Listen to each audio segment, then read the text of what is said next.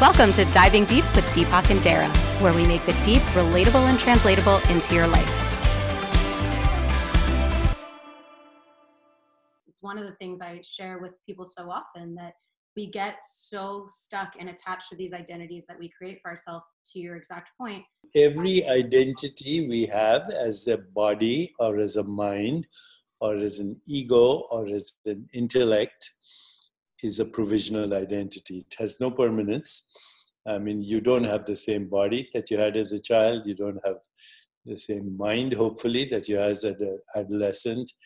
And your personality is evolving. So all these identities are provisional. There's only one absolute identity, which is the source of all these other identities, which is pure consciousness, and that is not in time. And that's actually something that people should realize. If they did, they'd lose their fear of death, for example, because death happens to a particular story, not to you.